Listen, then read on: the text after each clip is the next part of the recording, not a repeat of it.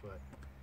So you're going to come off 1.5 inches on each side of that. It's going to be 3 inches total. So we're going to make 2 boards at 21 inches. So that is 42 inches overall.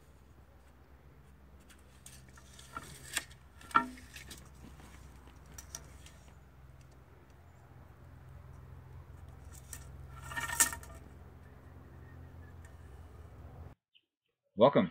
My name is Greg Gallup with Agua International Water Relief. We're here today in cool California at our American River Research Station.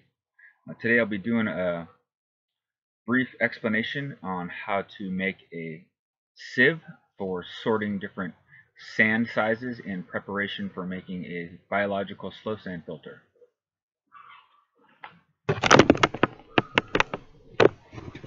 As you see here, we have various different lengths of just 2x4 wood grabbed from a wood pile, and the sizes aren't necessarily so important. Some people may want their sieve bigger, some people may want it smaller. I'm going to go over a couple different configurations, but there's longer pieces and shorter pieces. And then this is 1/2 inch wire mesh. We got it at a feed store. It's good quality stuff. This is for the larger gravel. This is 1/4 inch wire mesh, and it'll be used for the medium sized gravel.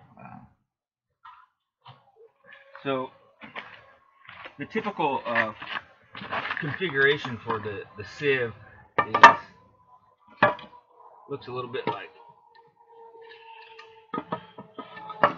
this.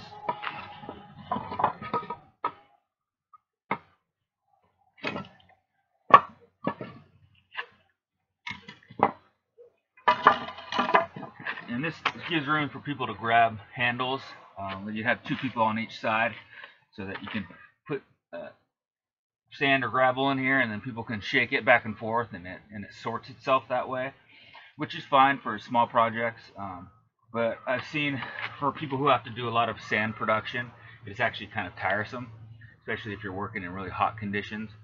So other people kind of make them just one huge box like this, and one side is longer, and they just set it up against the wall and toss sand at it.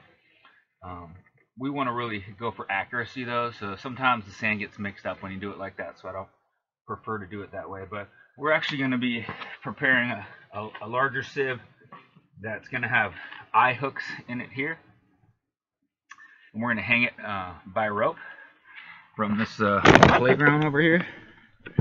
And in the back there's some pull-up bars, and the plan is to basically put some rope around the pull-up bars and hang the sieve from it, so we can rock it back and forth, and there's not so much pressure on the low back while we're working. What's really cool is that